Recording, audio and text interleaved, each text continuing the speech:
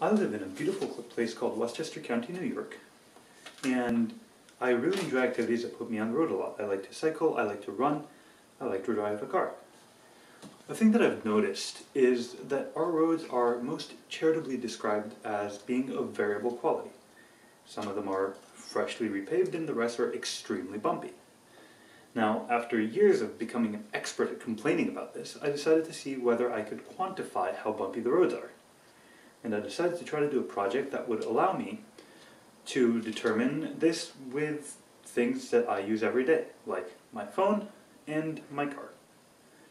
So this project aims to use the accelerometer inside a standard Android phone along with an application, which I put together pretty simply, and freely available tools from Google to try to plot the major bumps on some major roadways in Westchester County, namely the Taconic State Parkway, Route 9, and Route 117. When it comes to a standardized testing platform, what we're using is the 2016 Nissan Sentra. Our acceleration sensor, which is my phone, will always be in the cup holder sideways. This is a decent position for it because it's easily repeatable. I can just kind of put it there, and this kind of standardizes where the telephone is sensing over multiple trial runs. Additionally, it's directly in contact with the car, meaning that it will feel every vibration, as opposed to putting it in something like my GPS holder, which is on a swinging arm, which might add further confounding variables. This is my phone. It's a Motorola Droid 2 Turbo. Its primary feature is the fact that it has a great battery life. Doesn't really do much else other than being a standard Android phone. And what I did was I wrote an application, which is called Potholes, and what Potholes does is it will record the acceleration on the phone and kind of log it every second. I wanted to do log every second because it seemed like kind of a good trade-off between file size and granularity. You've got an x-axis, y-axis, and a z-axis, and the linear acceleration is just the x squared plus the y squared plus the z squared, and you take the square root of that. It's kind of a Pythagorean theorem thing in 3 dimensions, and basically you also get the GPS Latin long as well as a time reading. Now, the potholes are something which could cause a big jolt, causing some acceleration. Now, what you'll notice is that all 3 axes are close to 0 by default, and that's because Android cancels out gravity for you in a certain acceleration recording mode, which is super awesome. Now, the problem is acceleration can come from a bunch of different places. It can come from corners, it can come from potholes, and it can come from speeding up and slowing down. In my first run of this experiment, what I found was that I got a whole bunch of sort of high readings when I was going kind of starting, stopping, or in a big turn. And all of these things were generally happening below about 30 miles an hour. So after showing the results to some friends, I actually got a suggestion that I should probably take some GPS data in terms of speed into account. So I also actually logged the speed, and I'm able to calculate the acceleration by computing the difference in time between 2 recordings, which are roughly a second apart, and the difference in speed between the 2 data points. So I wrote the application to record the accelerometer and GPS data in Android Studio and Java because that's kind of what I'm most familiar with. Very simple app. Things that I learned are that you basically have to add all sorts of permissions to the manifest to let it read the data and write a file. I'm using kind of the legacy Android file writing mechanism because it's a lot easier. In terms of the way the accelerometer and GPS sensors work, basically both of them use a listener pattern. You will get pushed updates from the Android system whenever Android detects a change, as opposed to being able to pull updates on a timed loop. And basically for the GPS, I'm just kind of recording the latitude, longitude, and the speed. And I should be using getters and setters, but I'm not. Basically every second I'm just going to read the GPS. It probably doesn't change all that much, so that's probably okay. The accelerometer, what I'm doing is basically I am pushing all the values every time I get an update to a list so that I can basically get my standard deviation and my average and my max over that past second. And basically what I'm doing is I am asking for those I believe that there is a need for a little bit of thread safety because could be potentially a different thread that is pushing the values than the thread that you're using to read it.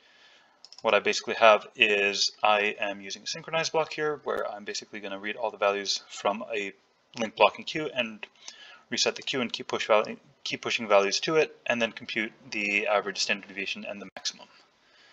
So the app is really simple. It basically, all it does is it acts as a mechanism to record values from the Android system sensors and write it to a CSV file for later use.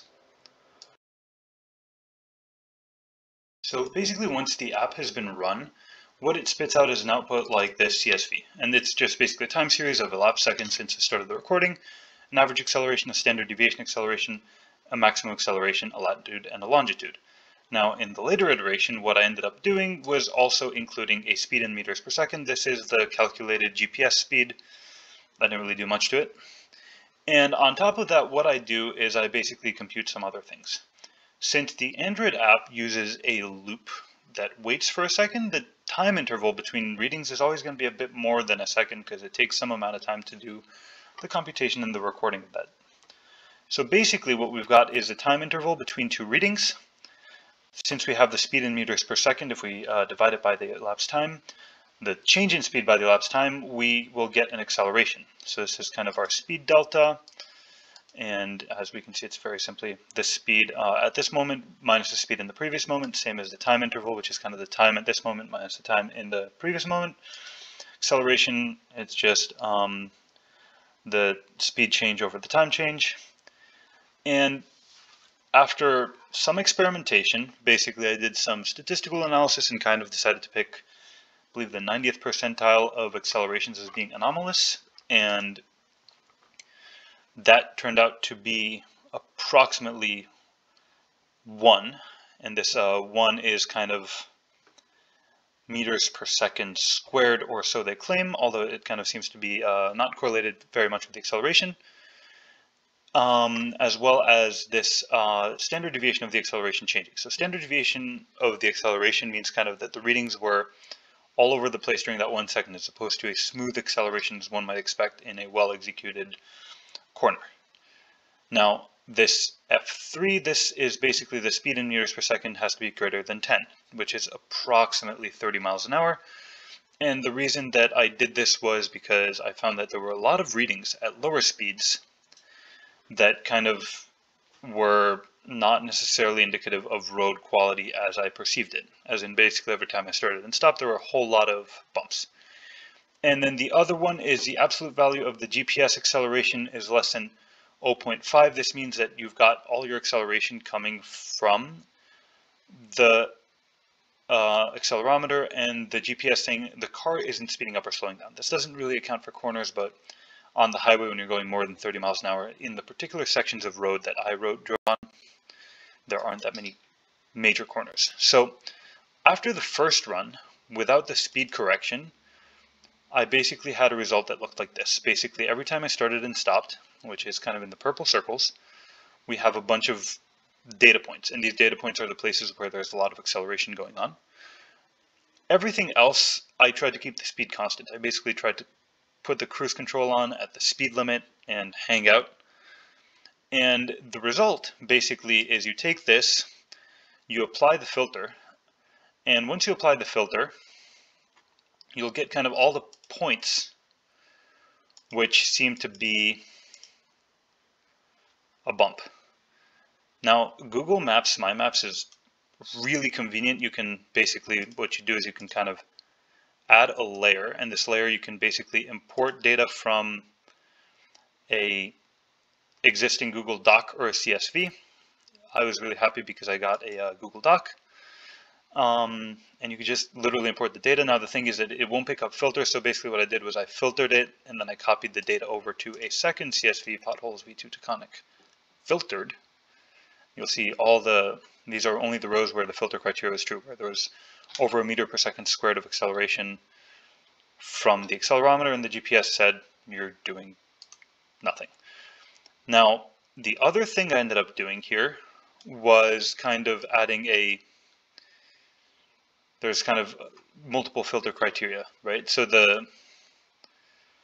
when I ended up making these layers, I basically had the minor bumps and the major bumps. And you can see the major bumps are your basically 1.5 meters per second squared and 0.25 meters per second squared standard deviation. The minor bumps are only 1 meter per second squared. Again, assuming that the meters per second squared is actually an accurate metric. And we can see kind of, as anyone that's driven the Taconic might be aware, the Taconic is a pretty bumpy place. It's got a lot of these major bumps. Route 9A is pretty smooth, but once in a while it has a big sort of jolt. Now, this section here on 287, I know that I was speeding up and slowing down a bunch because there were cars in the way preventing a GPS, cruise control maintained speed limit. So some of these data points might be erroneous. It's actually a fairly smooth road, but as you can see, kind of this section of the Taconic down here is perceivably a lot smoother, and the section where it kind of intersects with the Sawmill River Parkway is an adventure to say the least.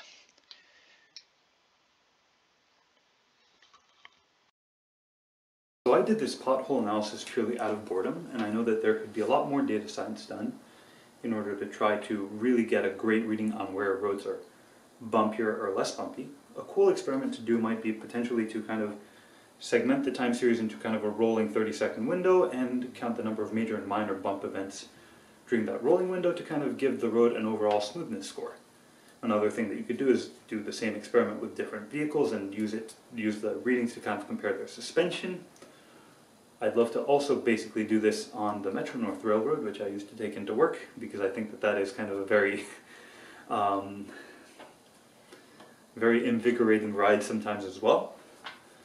And I encourage people to take this application, which is available publicly on GitHub. I will also make the spreadsheet and the map publicly available and link them in the description, and run your own experiments. Enhance it. I did this for fun because I'm a transport nerd and I'm curious about kind of how we can measure the quality of our transport, whether that's kind of the bumpiness of the roads or anything else. And I think it's really fun to just for fun go out there and put numbers on the world that we live in day to day. Thank you for watching.